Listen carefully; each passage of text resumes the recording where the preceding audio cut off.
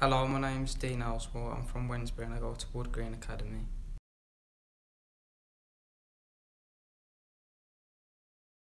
I want to study medicine because I've grew up with the hospitals with my dad with his injuries.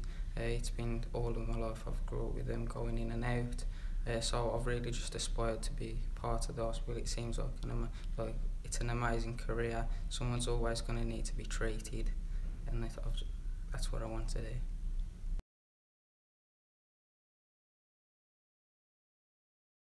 I decided to apply to Pathway to Healthcare because applying for university seems to be very difficult, and I think with the added boost from Pathway to Healthcare getting me into the hospitals, showing me how university works, gives me a real view into how the universities work and whether I want to do it or whether I don't.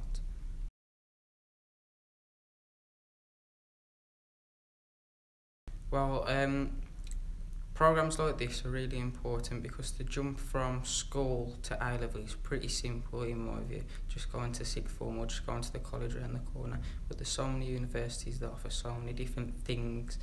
I think it's really important that Pathway to Healthcare give you the information, the sufficient information that leads you on the right track in applying to what you need.